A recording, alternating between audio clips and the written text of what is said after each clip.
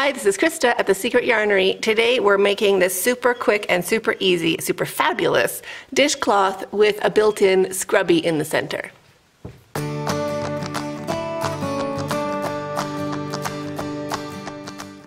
To make this super great scrubby dishcloth, you need some cotton yarn. I'm using this sugar and cream.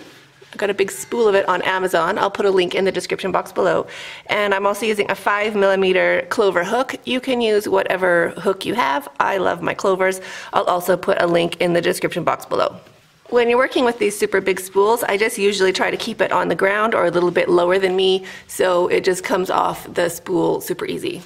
So to start, we're just going to make a slip knot, leaving a really short tail, maybe about 1 inch. We're going to work over and cut it off so it doesn't have to be a long tail. So,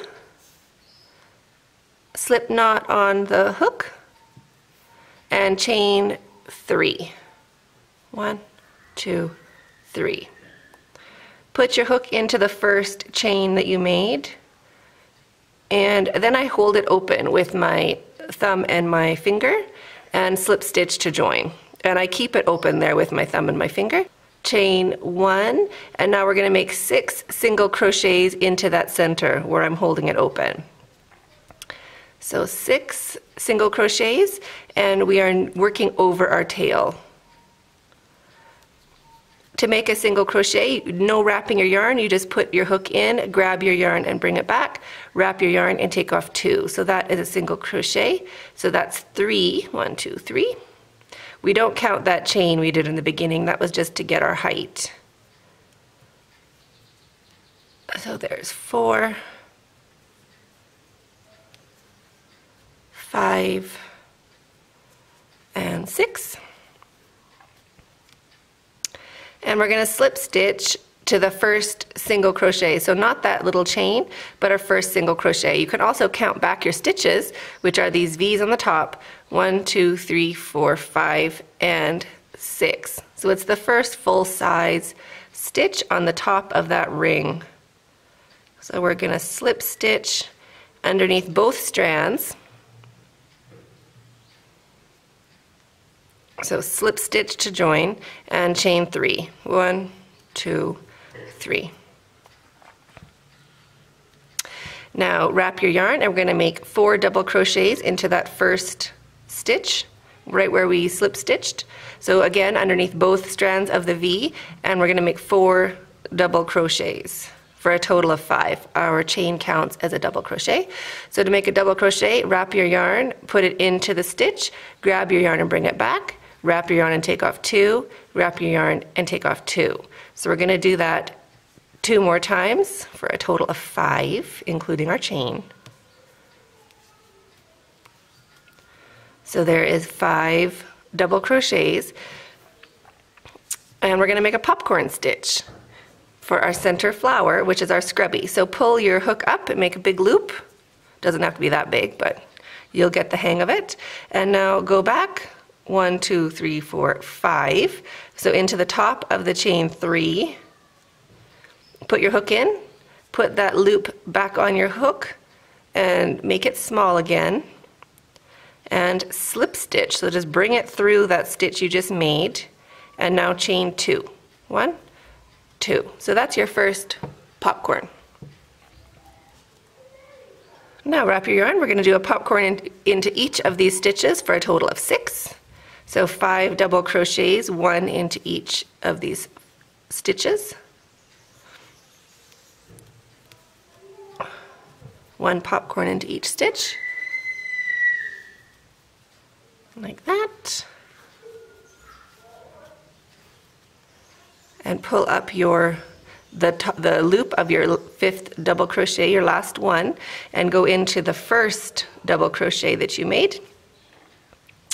And put that loop back on your hook, shrink it down, pull it through, and chain 2.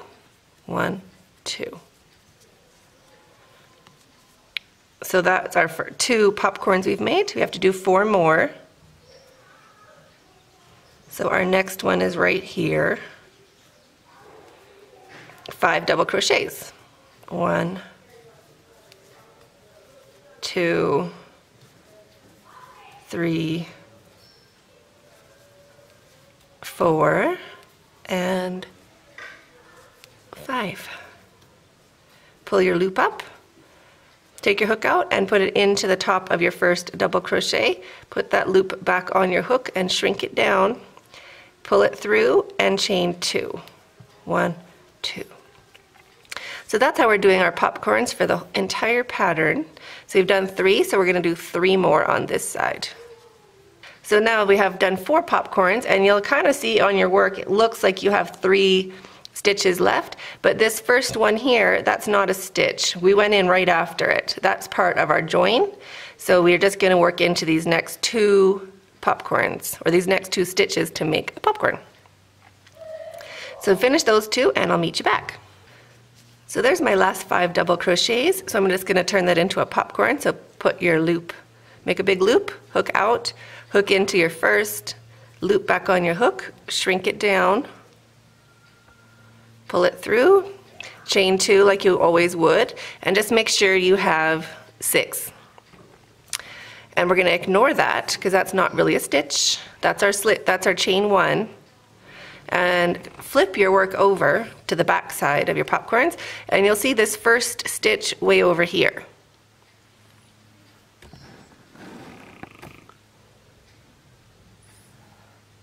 This stitch over here, it's your first chain, how we closed up this popcorn. So we're going to slip stitch way over there. So it looks like it's really far, but that's where we're going to go. So regular loop on your hook, get you some tension, and get your hook underneath both strands of that stitch over there, and slip stitch to join. Like that. So see, now all of our popcorns are the same all the way around. Now we're going to do our chain 3 to get our height. 1, 2, 3. And we're going to make 2 popcorns in between each of these popcorns of the previous round. So it's a bit tight, there's a lot of stitches to get in there. And our chain 3 counts as our first double crochet, so we're going to do 4 double crochets. 1,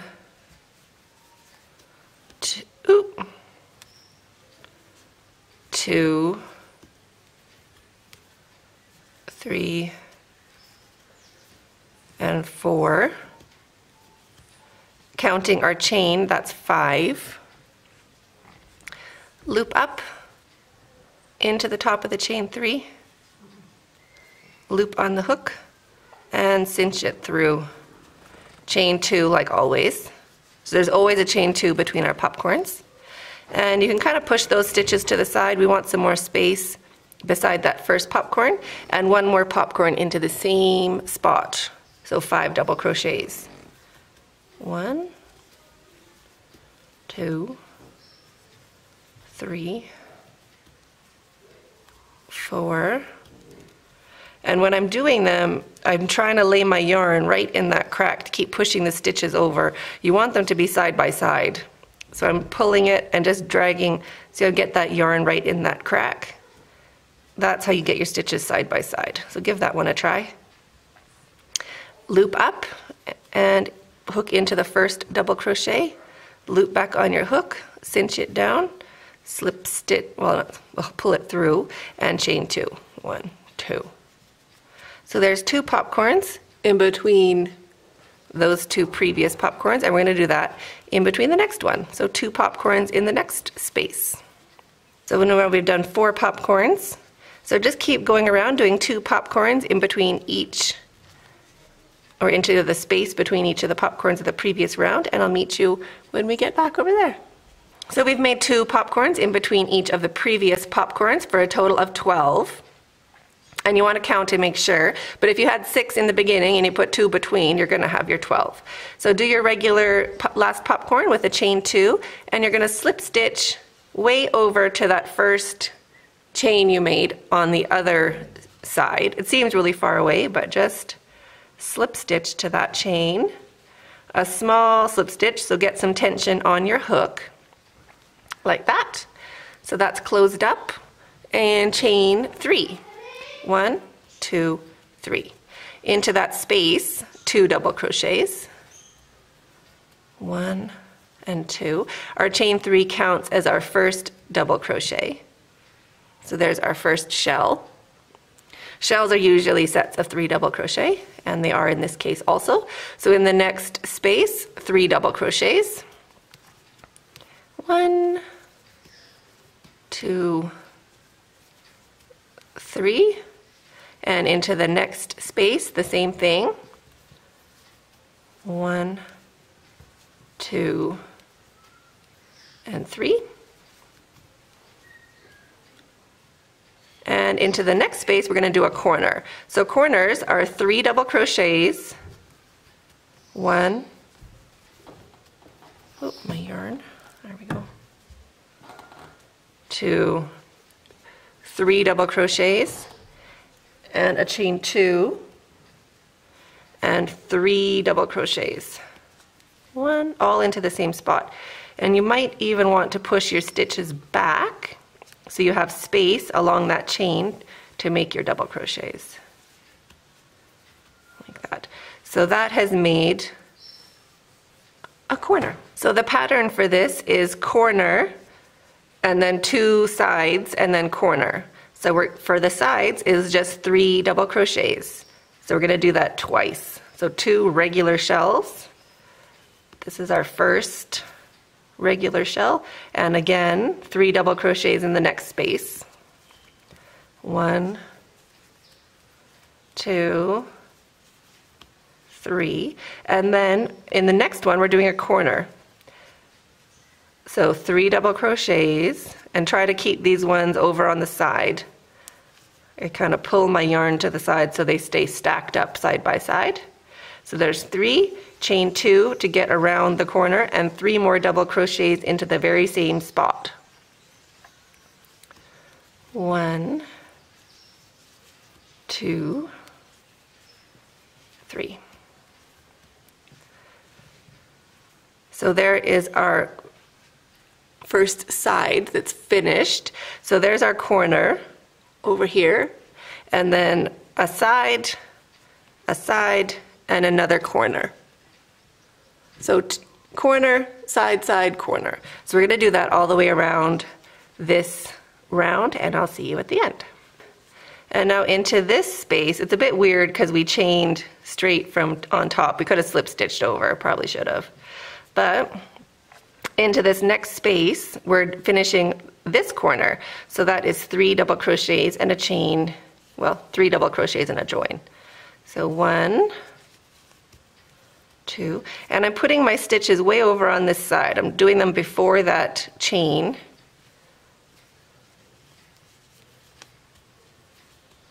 Like that. And now to do our join, chain 1, and then single crochet to that chain to join. So we want to get into the chain, bring it back. So 2 loops on your hook, and now wrap your yarn and take off 2. So you did your single crochet, and that kind of leaves us in the center of that corner spot. So chain 3, 1, 2, 3. And we're not going to turn our work, we're just going to keep working from here. So into that same corner spot, kind of on top of that single crochet we made, we're going to put 2 double crochets. So 1 and 2. So that counts as our shell. Now in between the space of our sets of 3 double crochets, we're going to put another round of shells. So 3 double crochets over, we put 3 double crochets. So we're just pretty much doing another round of granny square. And you can do this row, you can repeat this row as many times as you want to get your granny square the size, or your dishcloth the size that you'd like it to be. So in between, into the space, 3 double crochets all the way along each side, and I'll show you what to do at the corners.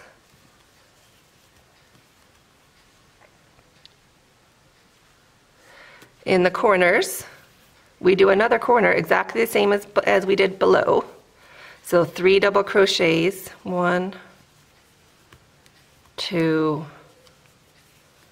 3, chain 2, and 3 more double crochets. And you can pull your stitches over if you need more space. Just kind of pinch them and grab your chain to get some more space along that side. You want them side by side. So there's your corner. And then you're building a shell in between each of the shells of the previous round. So keep going like this all the way around. I'll meet you at the join. So we've worked our way all the way around. We're ready to join. And you can see that it's made itself into a square just by putting our corners on top of corners. So that was super easy.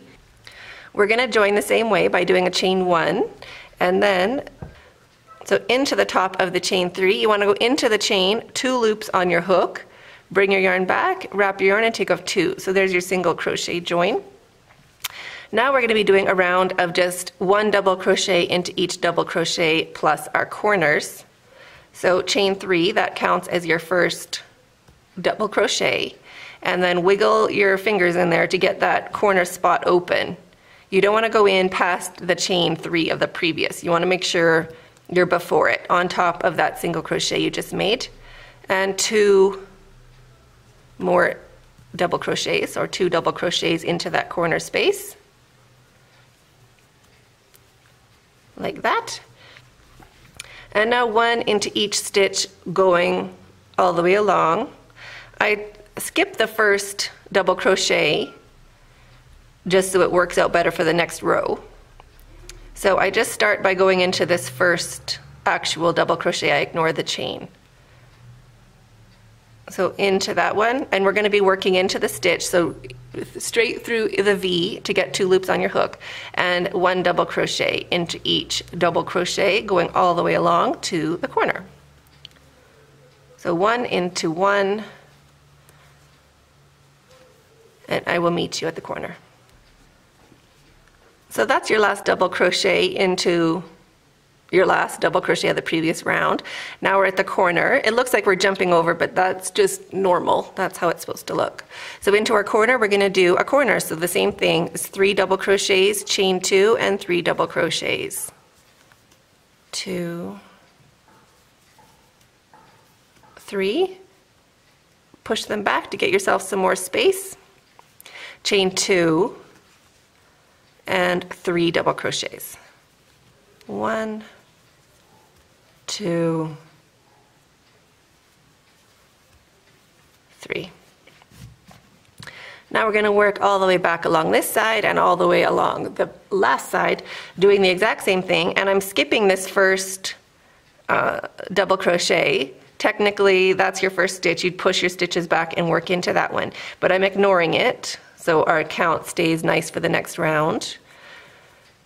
So just go along, skipping that first double crochet and working into each of the double crochets to the corner. Corners are 3 double crochet, chain 2, 3 double crochet, and I'll meet you at the join. When we get to the corner, we're just going to finish our corner, so 3 double crochets, 1, 2, and 3. So back at the join, we're going to join the same way, so chain 1, and then put your hook into the chain 3 from your chain, the 3rd chain up on your chain, and single crochet. And now we're going to do a picot for our loop. So instead of doing a regular picot, which is a chain 3, we're going to do, I did a chain 9. So this is a chain 9. Just think where you're going to be hanging your dishcloth and make it big enough to get over your hook. But I have a small hook, so I'm making just a chain 9. So 1, 2, 3, 4, 5, 6, 7, 8, 9. And then bring your hook down, and you're going to slide it into that stitch, the one at the bottom, and pick up both of those strands. So the one at the top and the one on the side. And now get yourself arranged, and you're going to slip stitch. So bring it through, and now turn your hook to get it through that last one, and into the same corner spot, single crochet. So that is single crochet, chain 9, slip, put it together like a picot, and another single crochet. So that gets your loop ready to go. So that's finished. You don't have to think about it anymore. Now you're going to chain 2, 1, 2, skip 2, 1, 2, and single crochet into the third. Chain 2, skip 2, single crochet into the third. So you're going to do this all the way along the side. Skip 2, single crochet into the third. Chain 2, skip 2, single crochet into the third. So I'll meet you at the end of this row. So if we skip 2, we land right in the corner, which is what we want. So single crochet, and now we're going to do a picot. So that's just a chain 3, 1, 2, 3. So slide your hook into that to grab the first strand and the one along the side. So 2 strands and slip stitch to finish your picot. And I turn my hook to get it through all of that. And into the same corner spot, single crochet. Chain 2, skip 2, single crochet into the third. So you're going to work your way around your entire square this way, or your dishcloth. And I'll meet you back at the join. So getting close to the corner, just finish it the same way. Chain 2, skip 2, single crochet into the corner space. And slip stitch to join. So I'm just gonna find something down there underneath that loop we made. And it's a bit tight, but that's good. I just want 2 loops on my hook, and I don't care what 2 loops they are. I want that guy, that looks great. And I want one more. That's part of the chain, I want one below it. There, that guy. Ah. Okay, there's my 2 loops. And slip stitch to join. And chain 1 to make a knot on your yarn. Get your scissors. Cut your yarn, leave enough yarn to sew in. And hook up, yarn through, and snug that down. So there is our dishcloth. So this chain we made keeps the dishcloth from stretching out because the chains don't stretch. So that helps it keep its shape. And these picots on the corners are really good for like getting into little cracks and crevices of your dishes in case you needed that. So now we just have to sew in our tail.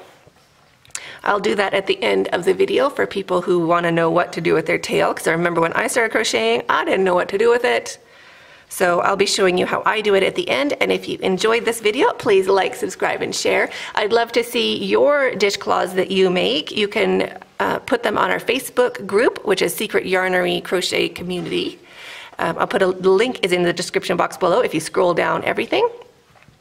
And we're also on Ravelry if you are on Ravelry and not Facebook. So thank you guys so much for watching, and have a super great day. Stay hooked.